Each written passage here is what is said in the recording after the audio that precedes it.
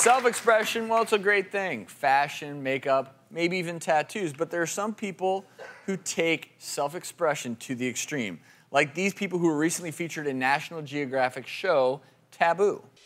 A slight stinging sensation there, but that's about it. You got anything on your head, so that'll happen. As the saline is trapped in the forehead, it creates a small reservoir. 300 to 400 cc's of saline, and 2 hours later, they're full up. Once it's fully swollen, you take your thumb and press down to make the indentation in the middle. That's the part that becomes the climax, the finish of the Bagel-Head process. His thumb is digging into my brain.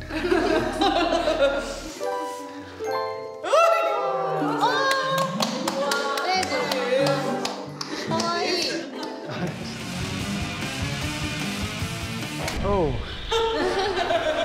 Sweet, buttery bagels. 16 to 24 hours later, when their bodies have absorbed the saline, the swelling will disappear completely.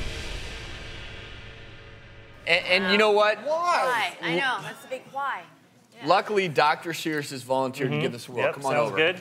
So we're gonna. I know. Are you gonna do it? But I don't want a bagel. Can I do it like a waffle head? It's like just bunch. I just wanted to see what you all would say, and universally, everyone's like, why would you do this? And we actually brought someone here who could help explain why this is a trend. This is Tokyo subculture journalist La Carmina. And we also have John on the phone. That's me. He was just getting that saline injection. So why are people doing this? Why? Why? It's a form of personal expression. It's almost a bonding session, a way to express yourself the way you might dye your hair or do nail art. Well, like tattoos and like piercings, right? Okay. Yeah. Yep, taken to another But level. have you seen any complications from it, though? It's not like it's without risks. That's I true. mean, with a needle, there's always a risk of infection, putting that much fluid into your forehead. That's a lot of fluid. That's You could have a hematoma. In other words, I've ever you hit a blood vessel and you have a collection of blood. Another thing, with all that pressure, 400, 500 cc's is a large volume of fluid. And John, it could break down the skin. Yeah. John, you did this. We're looking at a picture of your bagel forehead. What inspired you to try this? I have, been interested in body modification for quite a while. And while I was living in Japan, I came across the saline inflation Bagel-Head phenomenon in the scene there. And despite my curiosity, I was initially very hesitant about doing something so extreme to my face, but I found out that the process is apparently completely temporary.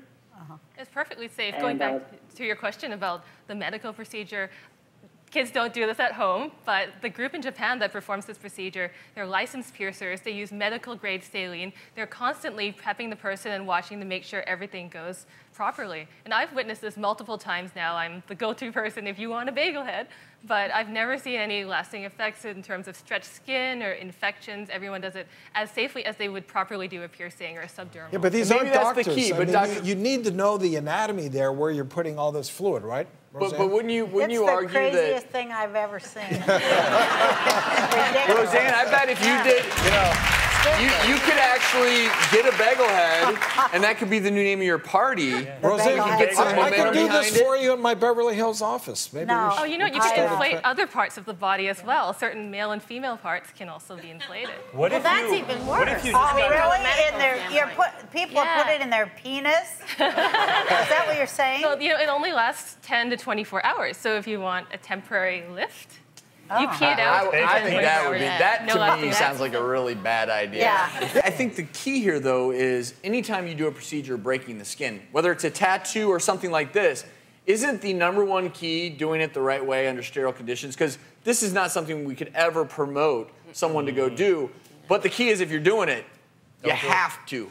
Have to do it sterilely, have to do it. Someone needs to know exactly what they're doing. And know the anatomy, know at what depth you're putting this fluid in. And that amount of fluid scares me because you could put so much pressure on that skin that you actually lose What the about skin. those people that get their lips all big and stuff?